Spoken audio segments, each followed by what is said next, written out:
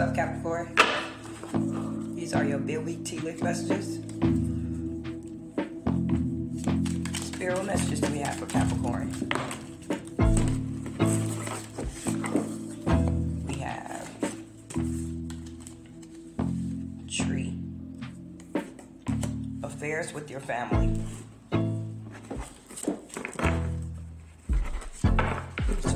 You guys could be dealing with family for the rest of this week and on.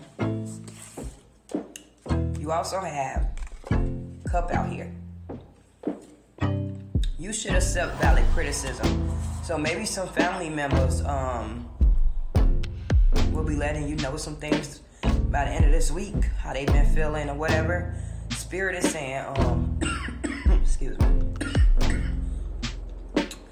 You should accept valid criticism, excuse me.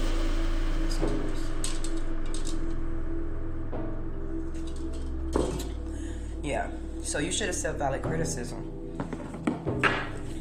from your family. It's only gonna help you get better. What other messages do we have for Capricorn? Oh yeah, and you have AR here. It says good news. So a family member could be giving you good criticism this end of this week.